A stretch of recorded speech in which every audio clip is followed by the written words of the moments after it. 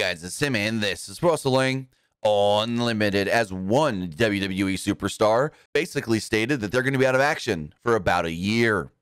Now, Nikita Lyons recently went down with an ACL injury and ended up having to have surgery.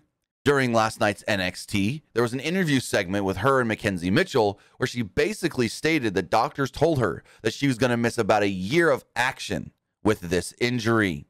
Nikita then said that she's hoping to make her return within the next 11 to 12 months, and then Tiffany Stratton interrupted and complained about her taking television time away from people that can actually be there.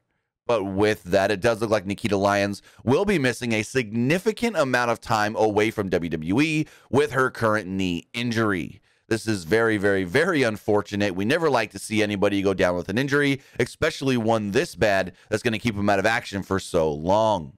But with that, if we do hear anything further on the recovery and the return process and so forth of Nikita Lyons, we'll have it for you right here on Pro Wrestling Unlimited. But that's going to do it for this episode. Remember to comment below, like and share this video, like us on Facebook, Instagram, and Twitter, and subscribe right here on YouTube.